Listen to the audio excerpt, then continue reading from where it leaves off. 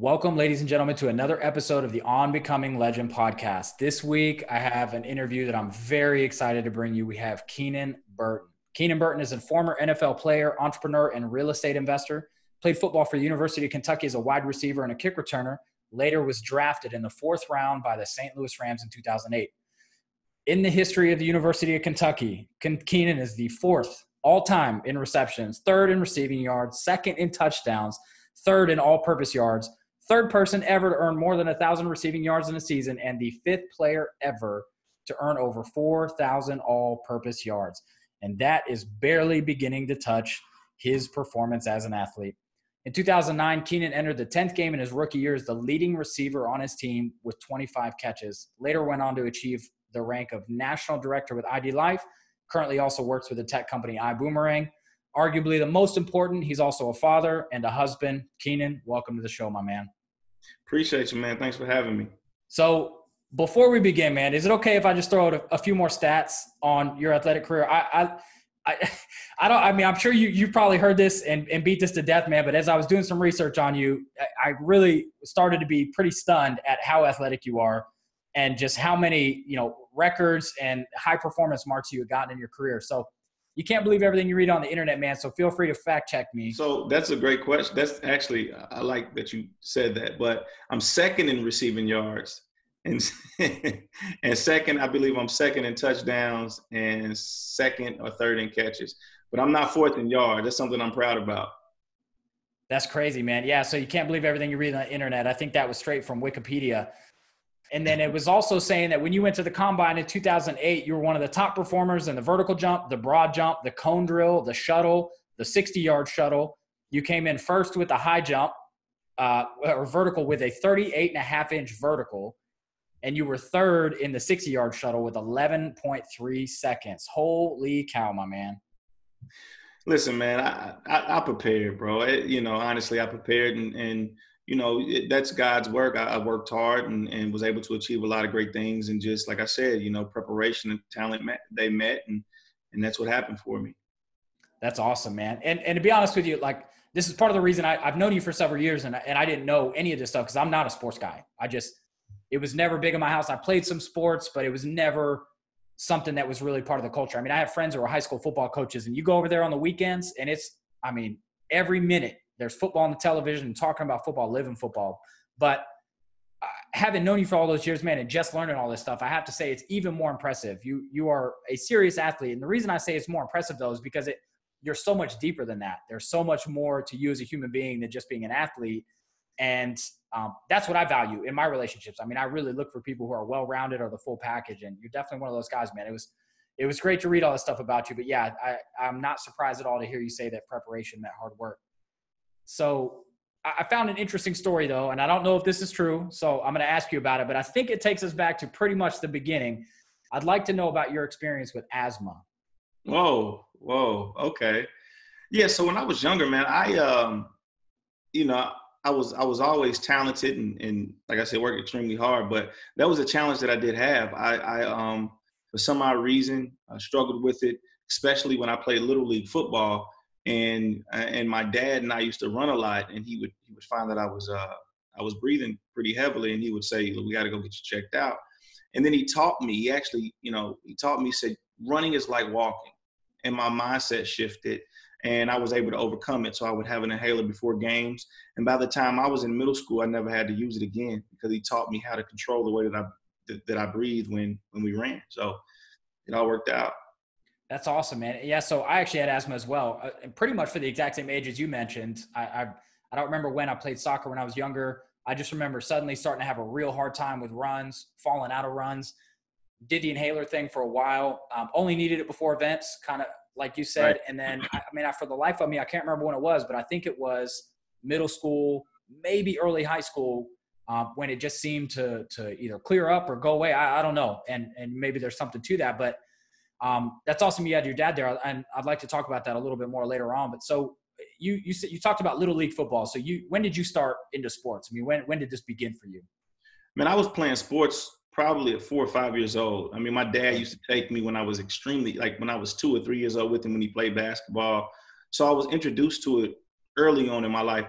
And I was just so eager to do something. And where I come from, the way that you stay out of trouble is you get into activities and you do things that other people do. And I felt like that was a chance for me to be with my friends, but not only that, have some fun too, and absolutely. Figure out what I liked. So sports, from the get-go was a big part of your life. Now, were your parents athletes? How did it come up in the first place? Even at a young age, was this something your parents really wanted you to do, or did you sort of discover it on your own and ask them to get you into it? So my mom would kill me if I didn't say this because she's going to watch this. So yes, my mom was an athlete. My mom actually holds the state and school record, I believe, in Indiana. It could be just the school record, but I think it's both, for the longest shot put. No way. So she got mad at me when I was playing in the league in college that I never mentioned it. And so there you go, Mom. All right. So you come from athletes. So that explains the incredible athleticism. Yeah. My dad was an All-American track runner as well. So he was really fast. That's awesome. So sports are just in the blood. So I don't know if maybe you were too young. I think when I read online you were around 9 when you found out you had the asthma. Were you ever hospitalized with it? I think it said something about that. No, I had that, and also had they call it STV. It's like it's some type of it's turned into atrial fibrillation now. So I was hospitalized for that, but I got over that too, and it's something that I've dealt with my whole entire life. I still deal with SVT, supraventricular tachycardia. Tachycardia. That's it. Yeah, that's it. That's exactly what it was. Just an arrhythmia, basically. So I dealt with those two things, but it really wasn't anything serious that kept me from competing at a high level. I just managed it. Now, I know that, again, we're probably going back a little too far for the sort of depth of thought that you develop later in life to be there. But I'm curious if you remember, even in middle school, do you remember that having an effect on your mindset at all? Realizing you had asthma, or realizing that you had this physical thing that might hinder your performance? Actually, I do remember it vaguely. I never looked at it as something that was a negative, because honestly, at that age, I didn't even know how serious it was. My dad and my mom never really made a big deal out of it. So since they didn't make a big deal out of it, I didn't. I appreciate the fact that they didn't, because if they had, I probably would have, subconsciously really folded to it. But I didn't. I'd never thought about it twice, honestly. It was what it was. It just had something I had to deal with. Yeah, it's so funny you say that. I've heard a story before about a family. They were having a child, and they were able to do some tests, and they figured out before the baby was even born that there was an illness that this baby had. And the mom and dad just agreed, we're not going to tell them. Like, we're just going to treat this child as if they're a normal, healthy, fully functioning child. And I don't remember the exact details, but the moral of the story was the kid outperformed or outlived. I mean, had way better standards than any doctor would have expected. And I think that's such a valuable thing. It's just like the importance of your expectation on the outcome. Absolutely. How so many times, if you expect it to be a big deal, it will be. And if you don't, it won't. So yeah, I think that's awesome. So one question I really like to ask, because it really helps fill in the gaps.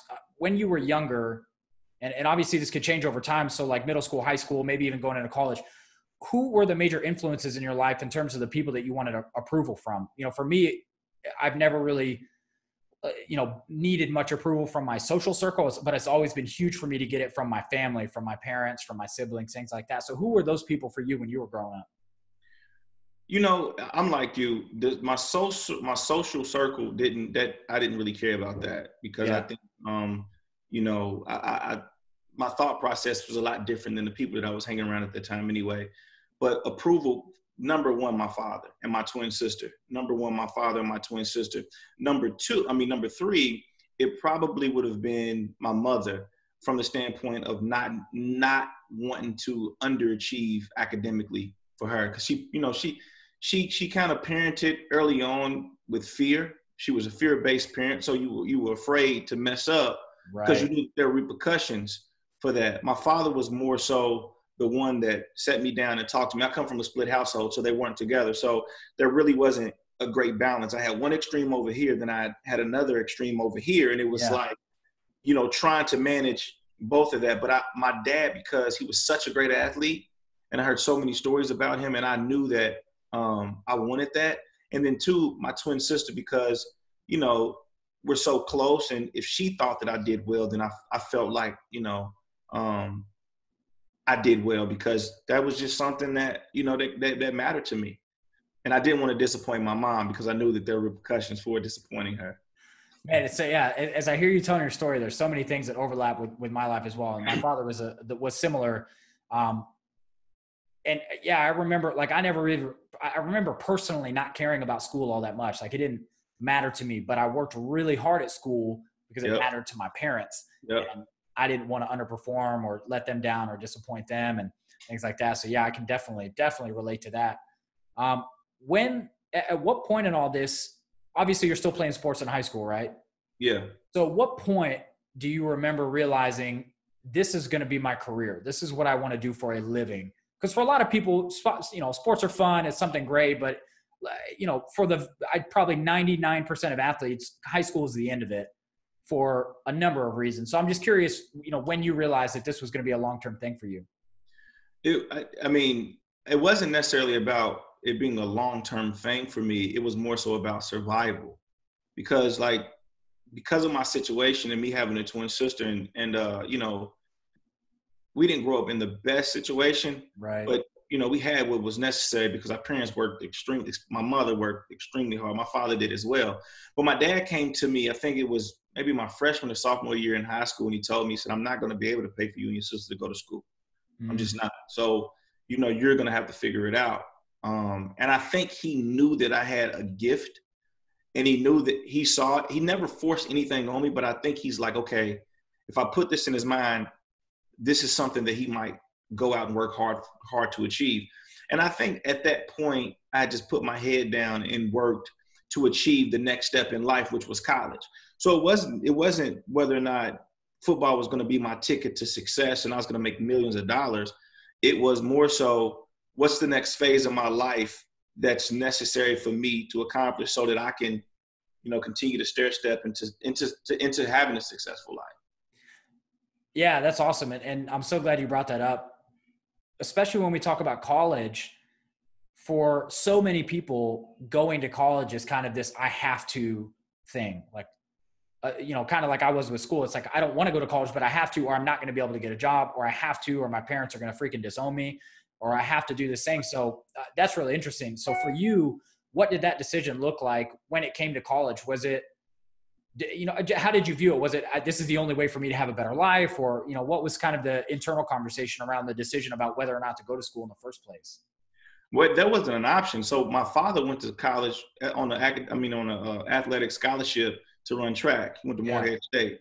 And my mother went to college, but she didn't finish. I think she stayed a semester. And so it was more so of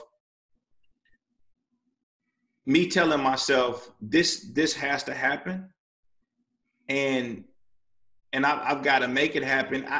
It wasn't the people around me that was going to college. It was just something that was necessary. It was the next step. It was, you go to high school, you go to college because your father went, your mother went, right. She attended. So this is just your next step. But my mindset started shifting too around the same time. And I started to say, okay, you know, if I'm able to go to college, let me be excellent too. So let me figure out what that looks like as I progress in life to the next step. And I'm curious, in your particular situations, you talked about your dad telling you, hey, like, I'm not going to be able to pay for this. So do you remember when you realized that it was a possibility for you to go because of your athletic talents? And, you know, kind of a sub-question to that is, if not, did you have a backup plan? Were you thinking about maybe paying your own way, or did you just make up your mind at some point and say, I'm going to go and football's the way and I'm going to make this happen?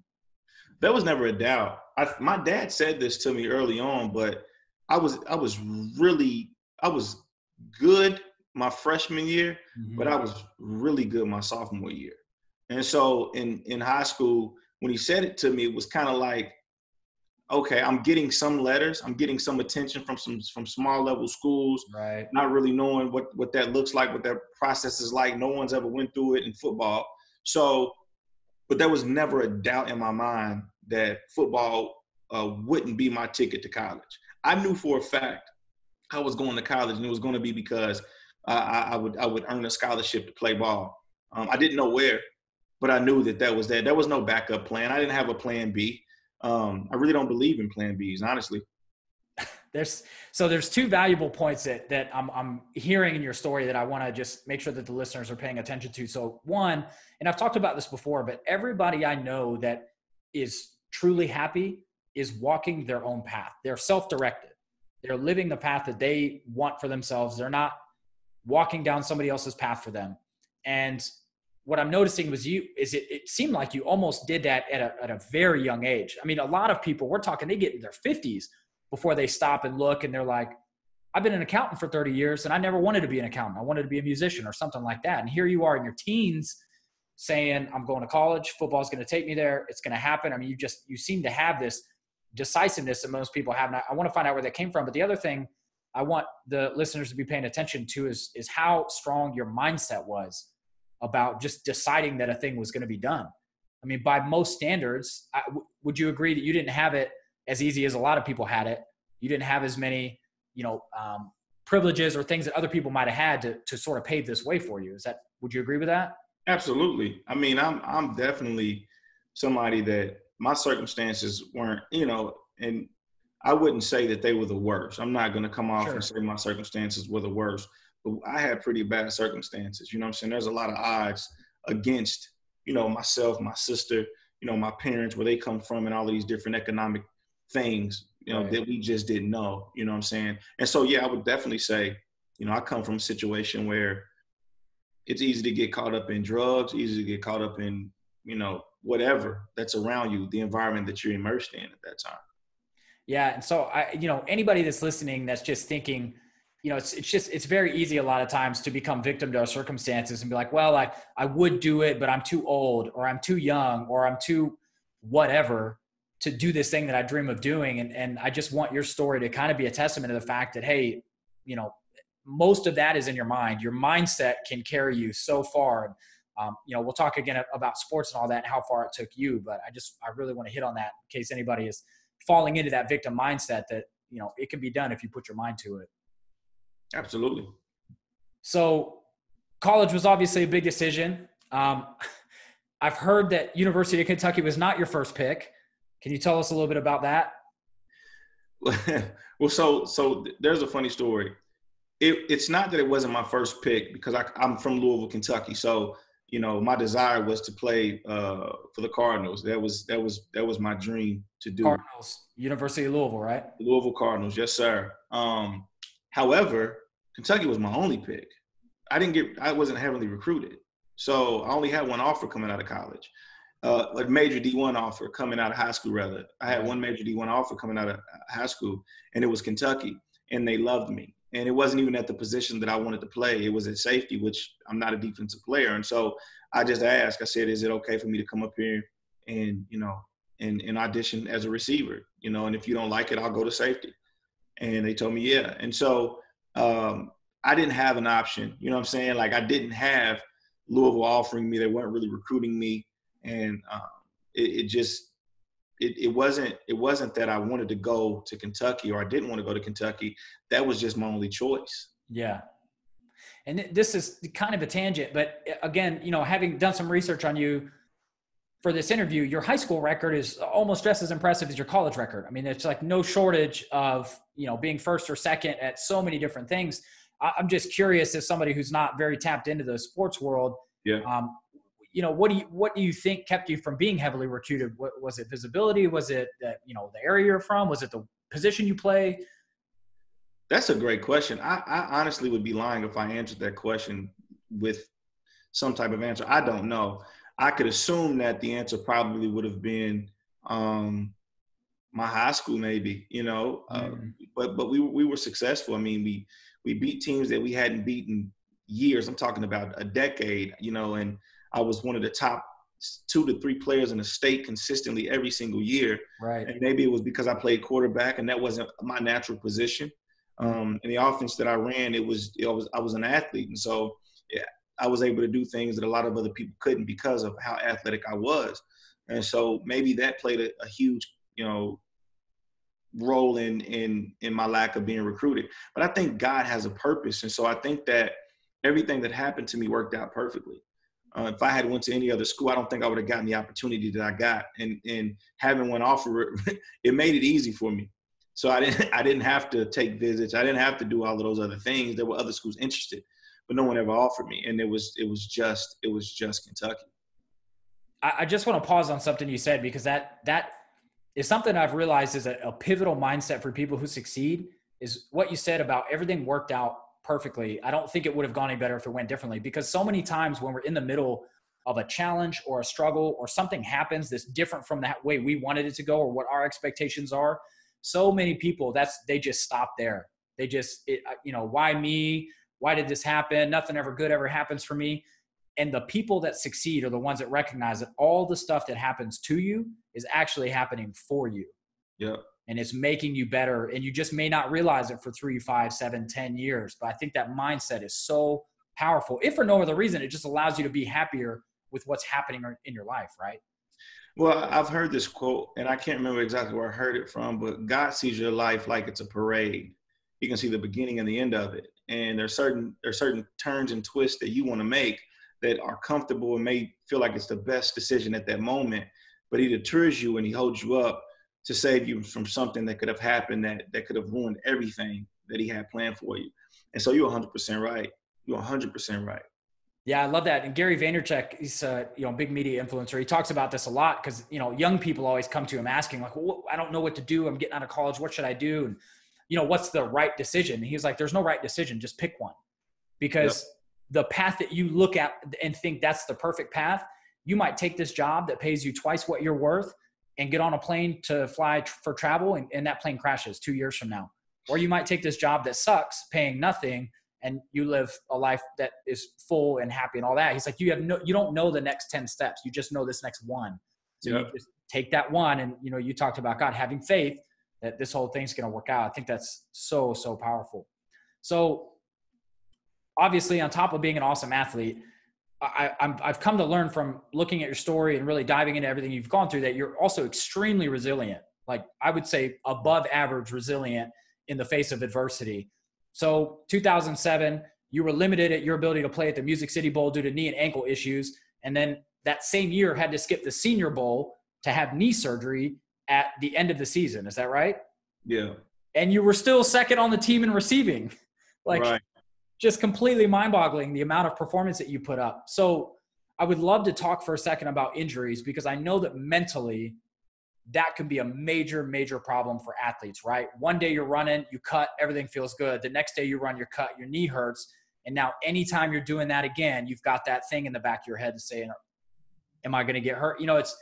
It can create some fragility in your mindset. So I'd really love to hear you talk about how how you experienced that adversity and how you faced it, and sort of how you got yourself back to come back and perform as well as you did.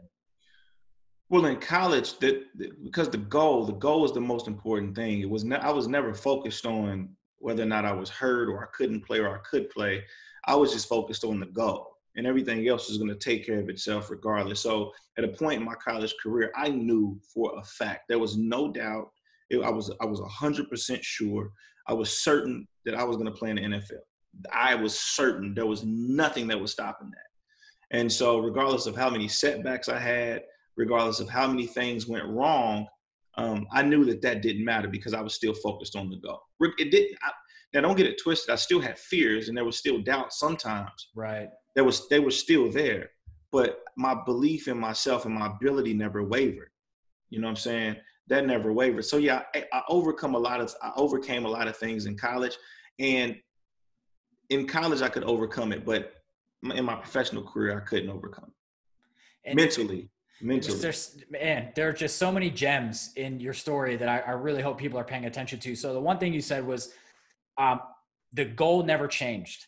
Never. Even though there were bumps and bruises and things that didn't go the way you wanted them to, like the end goal that you had in mind was still the same. And you just kept moving forward, whatever the next right step was. And I can relate to that so much, man, because when I went to the military, the training for me to become special forces was 3 years. Wow. And that's more than most people commit to a job nowadays. A marriage, shoot. So 3 years is a long time, but it's one of the things that made it easy for me to do the hard things that came with that was, like you said, the goal never changed. I always had this thing that I knew I was moving towards. Right. Actually made it so much easier to just keep doing the next thing you needed to do. So Right. that's so powerful. And I think, for the people listening, that's one of the major weaknesses I see with people who are dissatisfied with life or just aren't where they want to be. If you ask them what's the one thing you're working towards, they don't have an answer. Yep. And that's a big reason that you're going nowhere, is because you don't even know what your final direction is. So yeah, that's so important. I love that. So you kept your mindset strong. Obviously you had to do some physical work to get back up, and we all have ups and downs. I'm just curious on the mindset. Did you have any, or do you remember any particular moments where it did feel overwhelming? The whole, like the prospect of having to recover, or when you got injured and just thinking, oh my gosh, is this the end? Like, did you ever have those moments? And I'm curious, if you did, what your internal game looked like to come back from that and not let it take over your mindset. I'm going to be very transparent with you. Yeah. The draft day, I mean, I was a projected first round pick coming back, going back my junior year and coming out my senior year. And the day of the draft, I didn't get drafted on the first day. No receivers did. Second day came, and there was some guys taken in the second. I think it was the second round, and then rounds 3, 4, and 5, I think, were the next day. And I slept after the first 2 rounds. I was just frustrated, and I remember sleeping, and it felt like hours, man. It felt like I was asleep for a long time, and I felt like, I didn't get drafted. I woke up and I was like, it was 20 minutes later. And my tight end got drafted. Jacob Tammy got drafted a pick before me. Then I got the call. That whole time, I doubted everything. I was dreaming about not playing football. It was so bad. And so my mindset wasn't the greatest. I'll be the first to tell you. I felt like a failure. I felt like I was embarrassed. It was bad. I mean, I was a projected first round pick. I was one of the leading receivers at my school.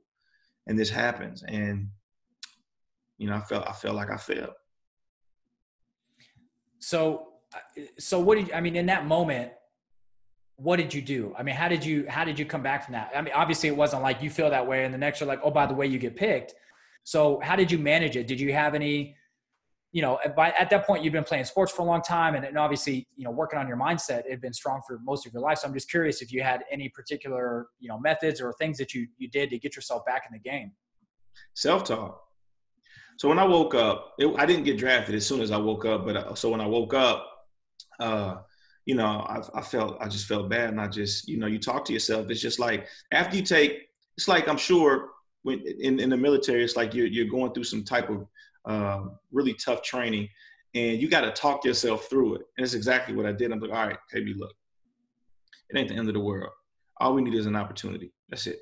That's all we need. And so once you come to grips with you have control regardless, and I felt like even if I didn't get drafted, I was going to get a shot.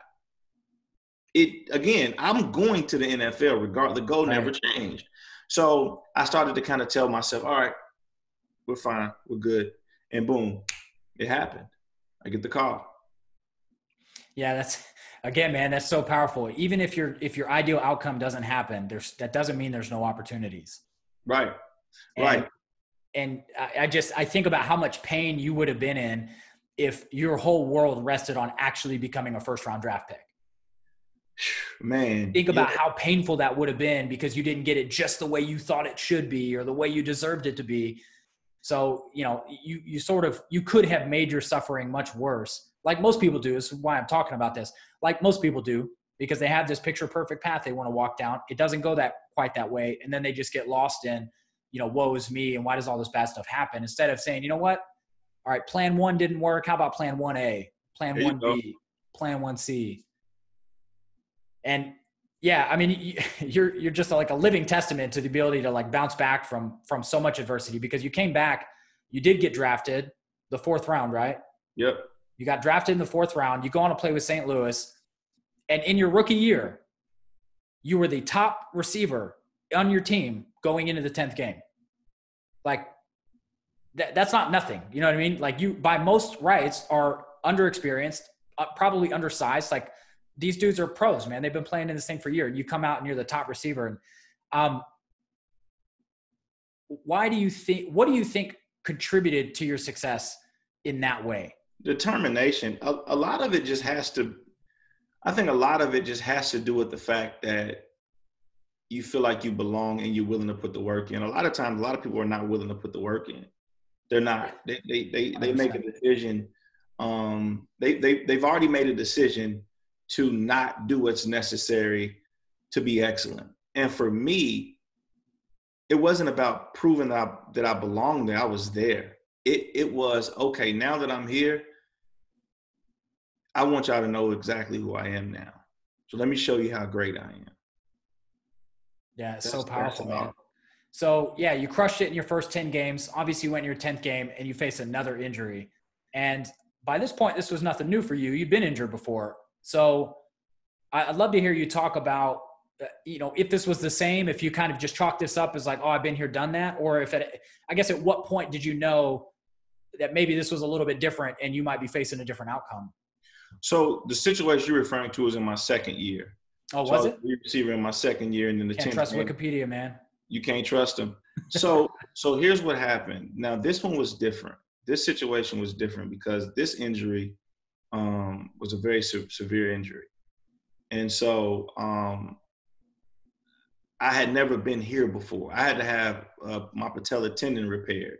Oh, wow. So I really didn't know exactly how that was going to respond to what I had to do on the field. Yeah. It gave me a 12 to 15-month recovery. I think I was back in 8 months. Wow. Which turned out to be great for my mentality, but didn't really turn out to be great for my injury because there were some things that the surgeon had done that weren't right, if that makes sense. Yeah, absolutely. At a term. So I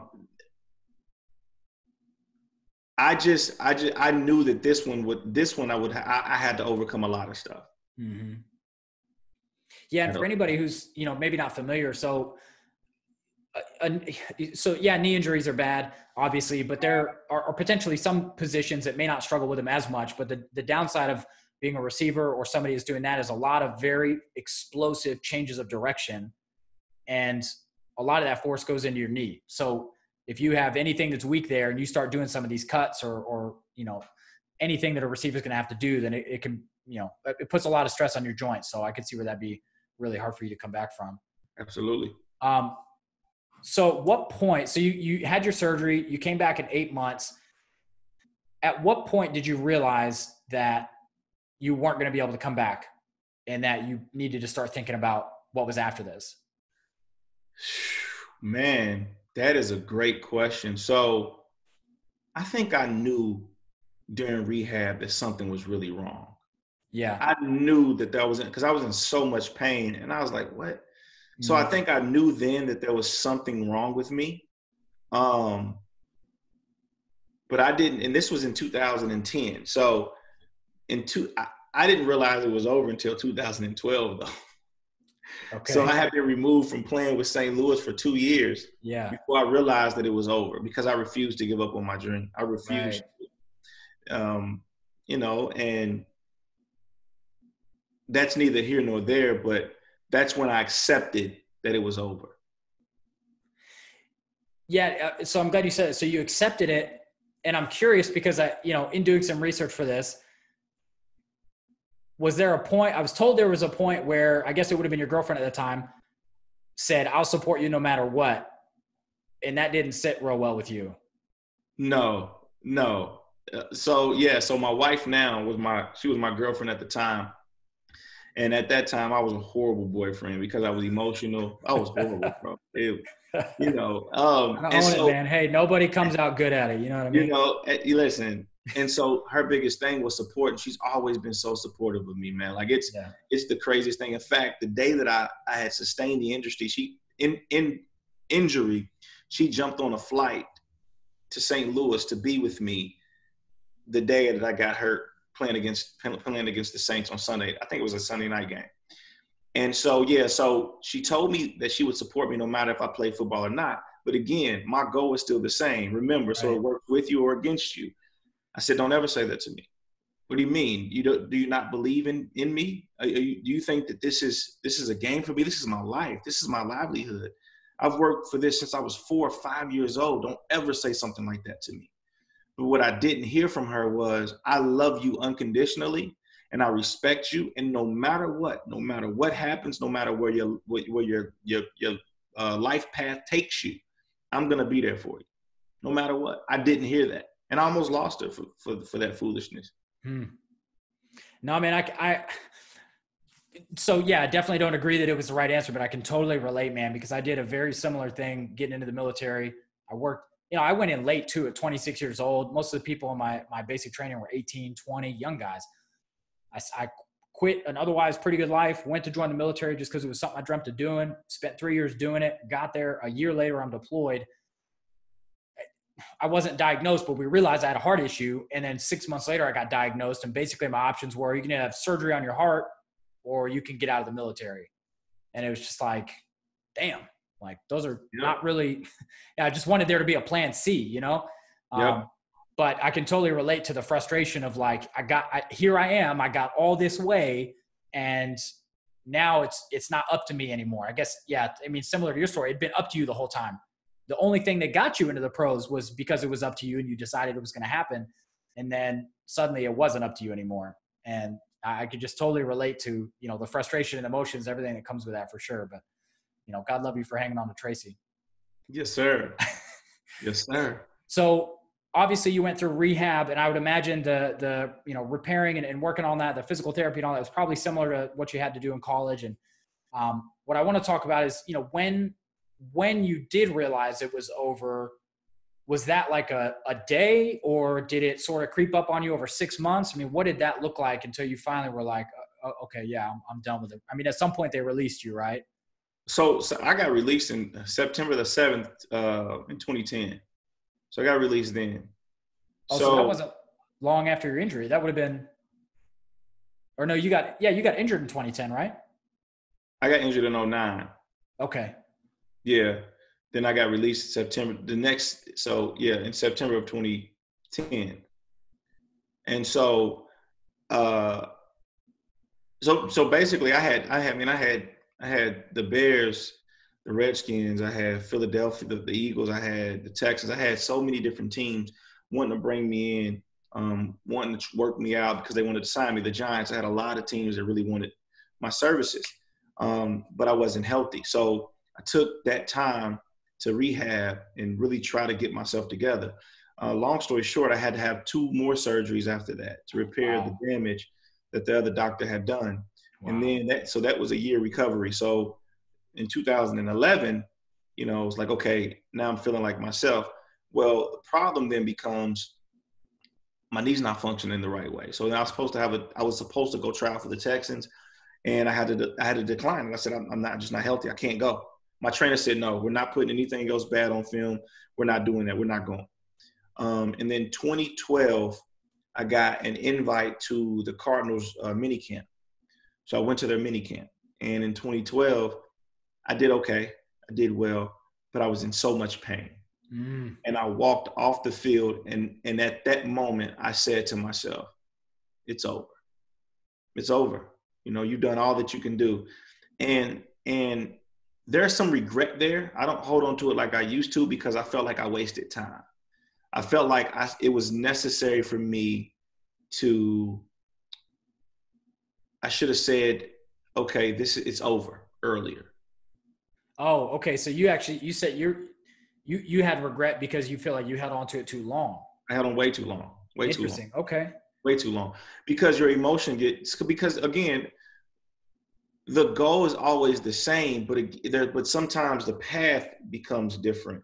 The goal is never, and I learned this later after my situation in the NFL, but I didn't want the fame. I didn't want these other things. That's not what I wanted. I just wanted a better life for my family, my sister, my mom, my father, my wife, and my children to be. That's all I wanted. That's all I cared about. That was the goal. That was the goal the whole time. Yeah. I didn't really go out like that when I played in the NFL. I didn't have, crazy women coming in and out of my house. That's not that wasn't me. I was so invested in the process. I was so invested in the grind. That was something that I was addicted to. It was something that I wanted so bad, and I had it in the structure that when that was over, it almost broke me. It almost broke me, but I held on way too long. If somebody would have told me, listen, you need to start making plans to do something different. At that moment, even though I wouldn't have listened to them, I would have appreciated it because I probably would have started thinking that before. Right. Which probably was my wife, but see, my wife is really shy at times. And so she'll tell me something once and okay, you don't want to do it. We're not having this conversation again. Yeah, I should have listened earlier. Yeah. So you're at the Cardinals camp and you walk off and you kind of realize that's it. So, at that point, what helped you make that transition? And the reason I ask is because I would imagine that you faced something similar to what a lot of veterans face. And you go from this very structured, regimented, organized life that has a single goal.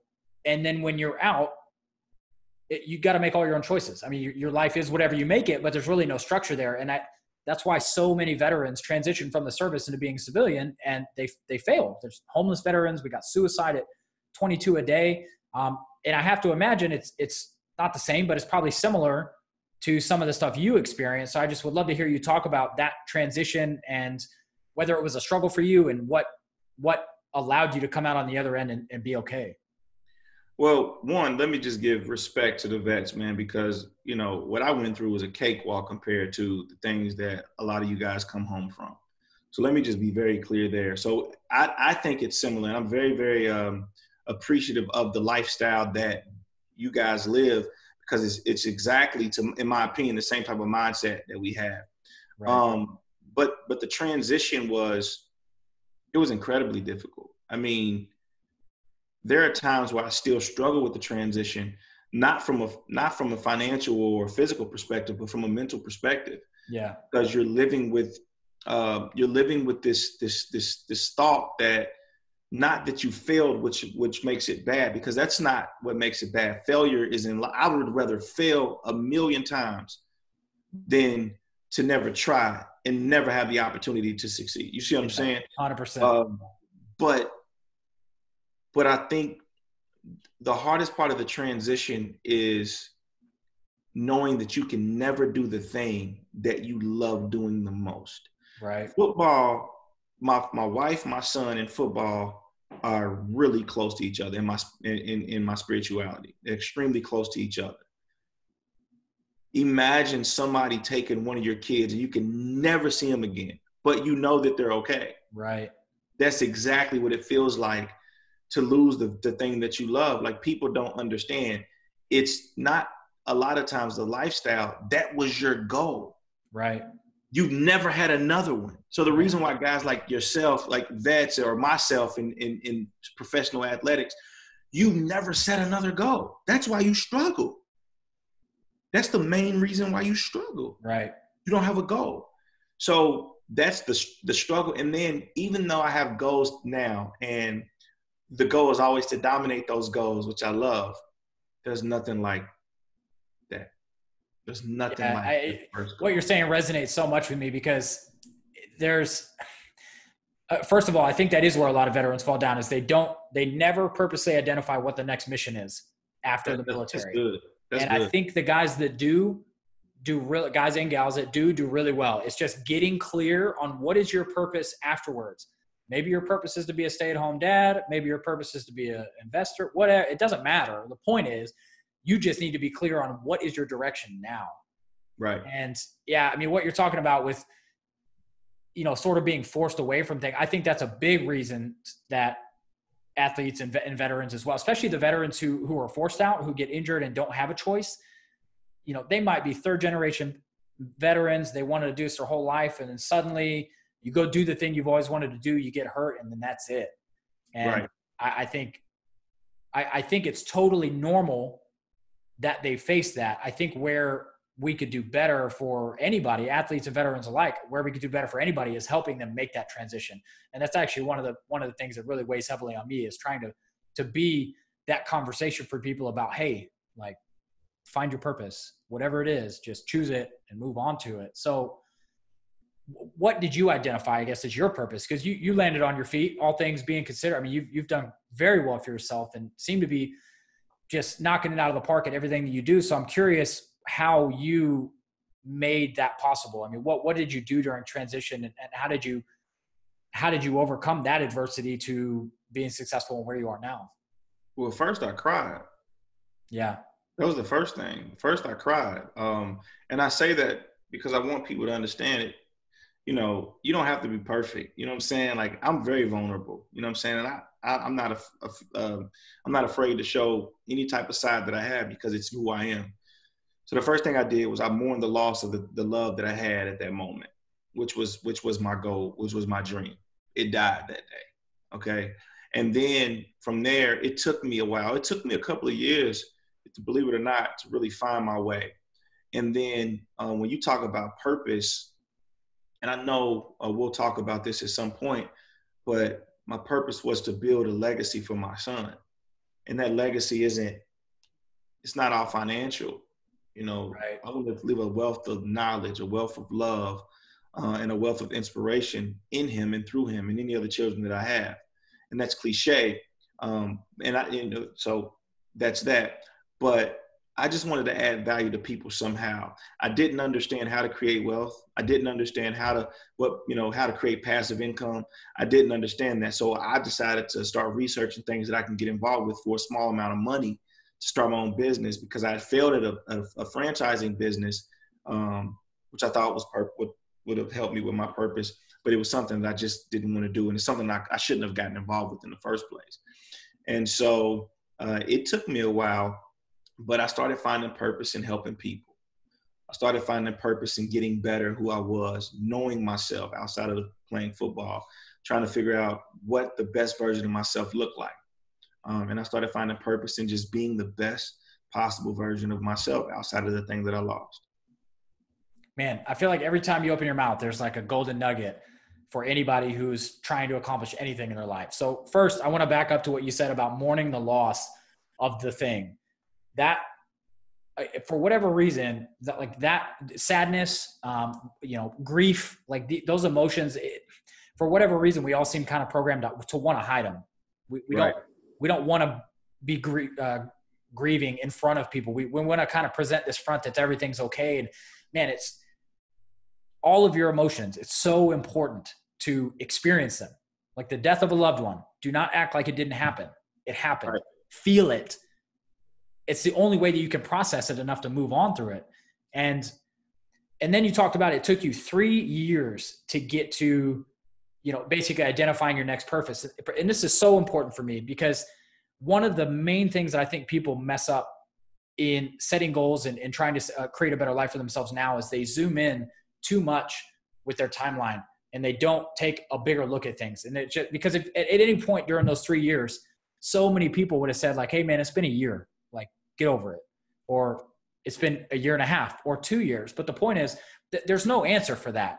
It takes as long as it takes. Right. And there's no way that we would know. We don't know what you're going to do 10 years from now because of those 3 years. So if we zoom into just those 3 years, it looks like Keenan's just wallowing in his misery and, doing all these things. But if you zoom out a little bit, you look at that quote unquote tragedy as part of a bigger picture, and it starts to make sense. Right. And it's like you said earlier, like you couldn't be who you are without those things. No. So I really hope that people value the adversity in their own lives, because that adversity is breeding something in you that you will need later, whether you know it or not. Absolutely. And I love that so much. So one thing I want to just kind of take a side road on real quick, because I just for my own education, you talked about, wanting, you had football obviously, and that's, you get paid a lot of money to play football. And I'm just curious what your thoughts are on, it seems to me, you take somebody like you who comes from a home that has enough, but not a ton. You have a lot of people around you who are probably struggling financially and in a lot of other ways.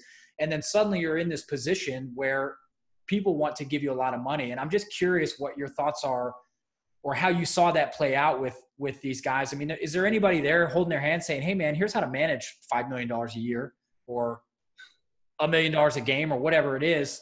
Or does everybody kind of have to figure that out on their own? And like, what does that journey look like? Because that seems to me like that would be one of the major challenges of being thrust into professional sports. Well, one, every situation is not built equally, right? Sure. So you have a lot of people that come into the NFL where their parents have the means and the education to understand finances. But then you have situations where, like mine, you know, let's just say that on the high end, if my mom's never made more than $35,000 to $40,000 a year, now she's the one that's choosing my financial advisor. And it's based on, well, I didn't get a chance to help you choose your agent, so I want to do this. Right. So now you're already behind the eight ball. So the point I'm making is, you know, there's nobody holding your hand because you don't know who to trust, and you think everybody. Yeah, absolutely. There's a lot of things that 35-year-old Keenan would have told 22-year-old Keenan. There's a lot of things that 22-year-old Keenan would do differently. If my son decides that professional athletics is his deal and he wants to do it, the wealth of knowledge that I have now, he'll never have to go through anything remotely close to what I went through. And even if he doesn't choose to be a professional athlete, just financially, from a financial perspective in general, he'll know so much different than I did. Right. You know what I mean? And see, that's the thing. But it's not that there's not resources there. There are some resources for you. It's just you just don't know which resources to take advantage of. Right. Yeah, it's the same thing in the military, right? You have an 18-year-old kid who's never done anything but live with their parents, and they come in and suddenly they're getting paid X number of $1,000 per month, and turns out their housing and their food and all that's paid for, and they end up with a bunch of cash that they've never had before.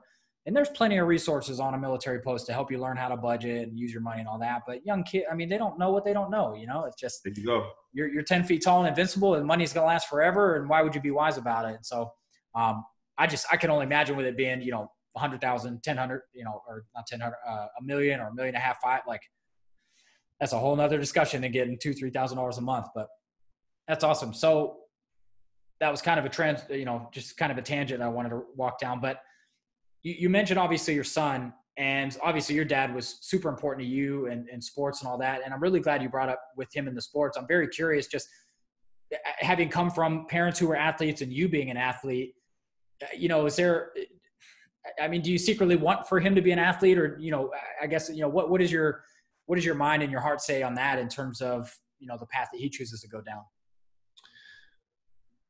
I want him to be athletic. I want him to desire to play sports.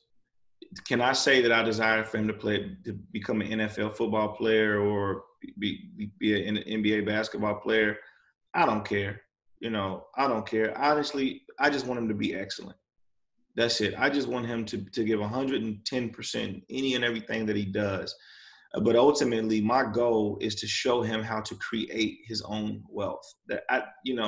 Because ultimately, that's all that matters. People can say all day, "Oh, it's not about the money." No, forget that. It is about the money. It is. It is. I've been poor before, and I've been rich before, and I'll tell anybody any day, I highly recommend the rich side. Highly recommend that side. You know what I mean? And because it's not the money, it's what you can do with it. It's the lives that you can change. It's how it makes you feel when you're able to give. Right. You're able to give good advice, that's good. But you're able to follow it up with financial gifts for people, that's great. So, you know, my goal for him is I want him to carry the legacy that I have further than I could have ever thought.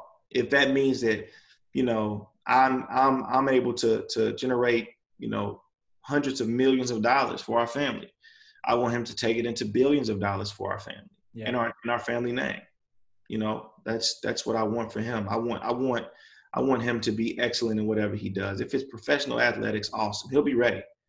He'll be ready for that. That's easy. But if it's business, his mom's an amazing tax accountant. She'll probably make partner here in the next year or so.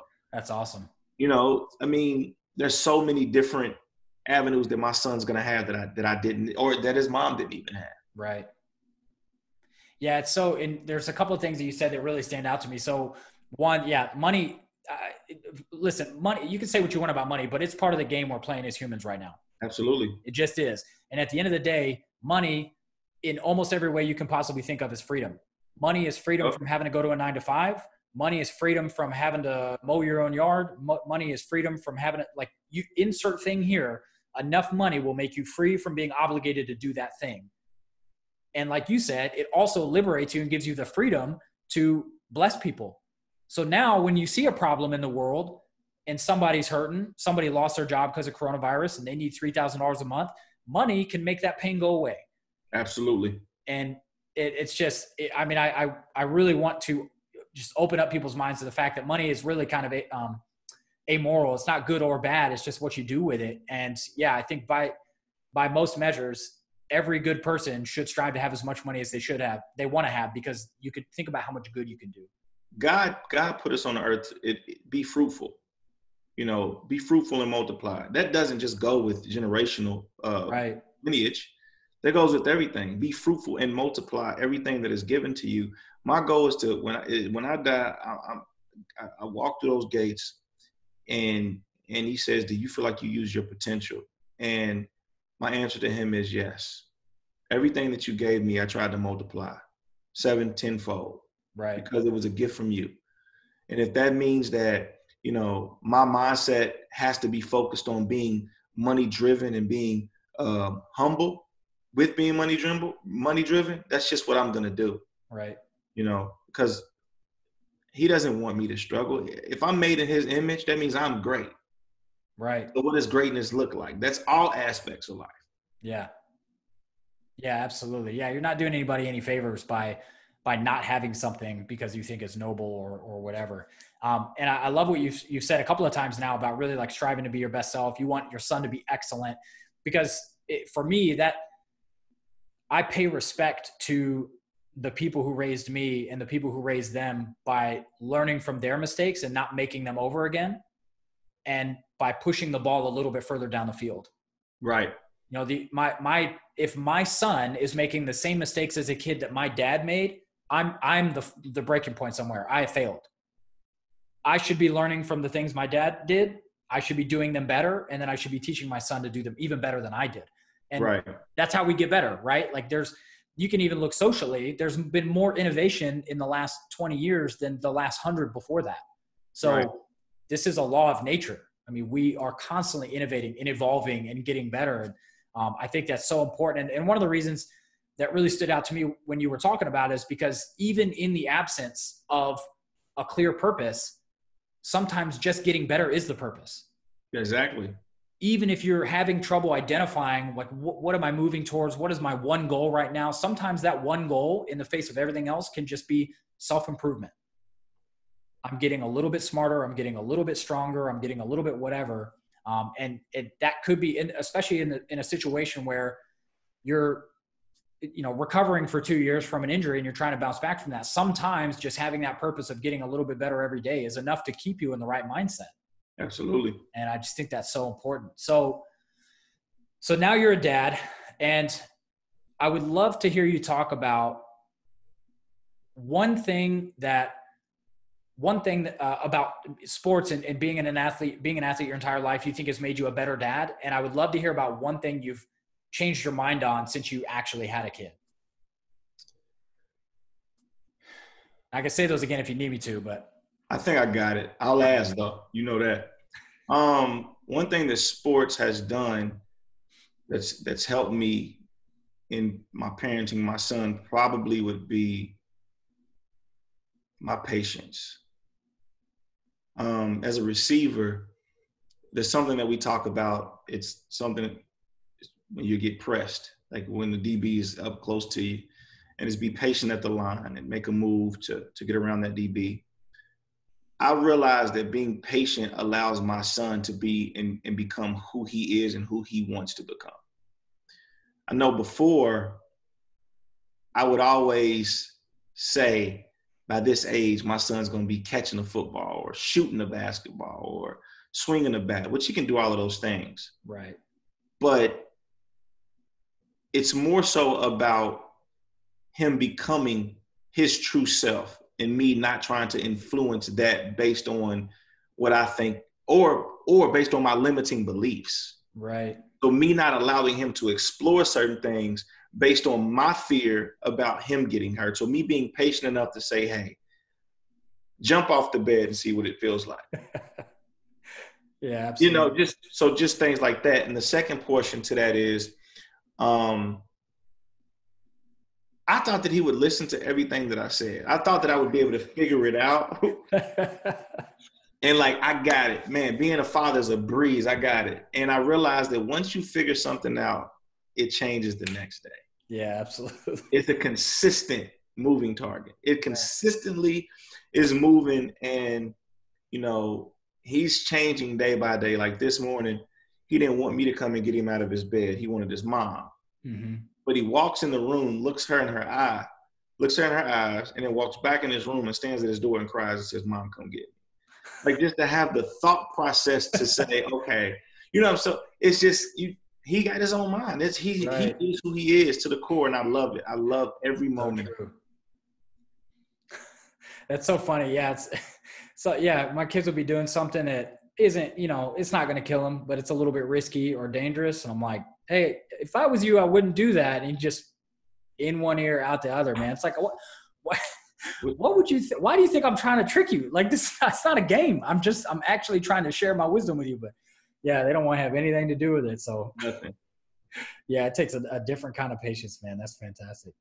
So I'm just curious, and I don't know, obviously you're very driven and you set goals. I'm just curious to hear you talk about what the next 5 years looks like, or the next 10 years looks like for you.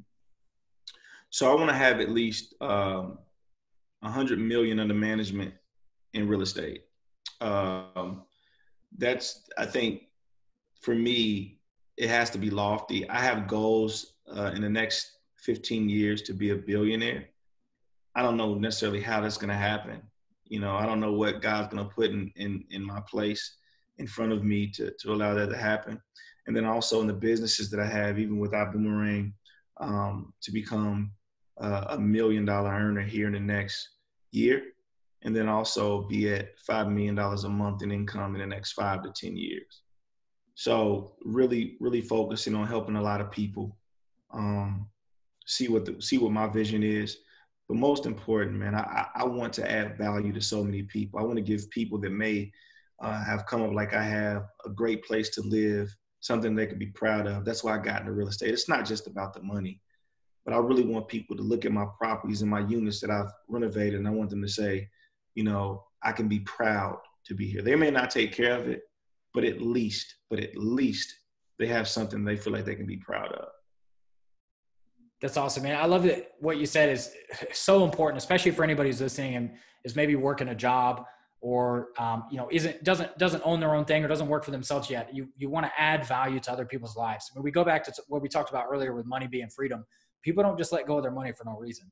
Right. If you want people to let go of their money and give it to you, they need to get something of value in return. And the only way you're ever going to build anything substantial is by focusing on giving value first and then just having that faith that the money will come. And yeah, man, we live in this incredible time. It has never been, especially for anybody who hears you talk about your income goals and thinks, holy cow, that's impossible. How could you do it so fast? We have never been in a better time to generate wealth. It has never been easier to give value to people worldwide. Right. Through the internet. I mean, if my grandfather wanted to have customers in China, he needed to have a phone book. He needed to speak Chinese. He needed to have a landline to actually get, like, so many things had to happen for him to ship product and make that happen. Now I can open a store in 30 minutes and I can be selling products worldwide. I mean, we just live in the most incredible time to be able to do exactly what you said and give value to people and add value and to be able to generate wealth in return, man. So yeah, I love it. That's fantastic. Well, so go ahead. The biggest thing I'll tell the people that are listening is this: it's like they hear the number. Sometimes the number is what shocks them.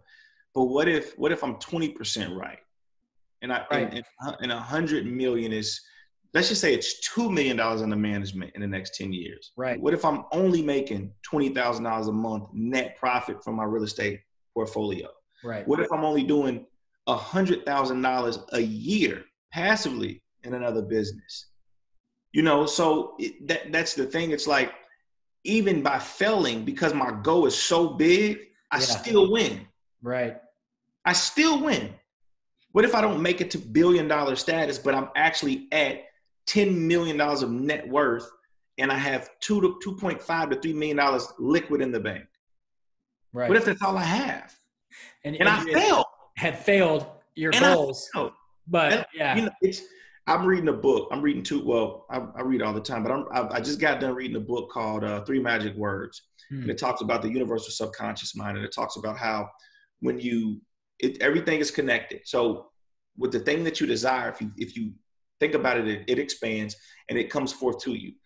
If I think about being a billionaire and I just happen to reach 10 million or 20 million, I'm not upset. Right. I'm not upset. Yeah, absolutely. Everybody in my family is taken care of, but then my son is going to take this 10 million and he will turn it into billions of dollars. Yep. Yeah, absolutely. I love it, man. It's so good. So I know we're coming up on time, man. It's been so good talking to you. Your story. Again, there's just so many things from it, so many lessons I learned, but also so many places where I realized that our stories actually overlap a lot in some of the things that we've been through and some of the things we experienced. So I'm just really thankful for everything you shared. I'd love for you to just tell people if they want to connect with you or find you online. I mean, what's the best way for people to track you down and get in touch with you? Man, please follow me on Instagram. It's Keenan Burton, like my name. And then you can friend me on Twitter as well. It's the same. It's Keenan Burton, no spaces. And then Facebook, it's Keenan Burton as well. All of it's the same. And ultimately, my goal is just to add value to people. And, if anybody has any questions about anything, about how to overcome any type of mindset issues, please feel free to reach out to me. I love that. And I'll post the links that he's talking about in the show notes. So if anybody needs to access those, they can do that. And the last question I got for you, Keenan, before we wrap up, what does legacy mean to you? That's a good question. Legacy is not just about the people that are in front of me, whether that be my son, whether that be, his children, their children, those generations. Legacy is the people's shoulders that I'm standing on, the slave that overcame the issues that they had, the coworker that had to work until their hands bled and their lungs was full.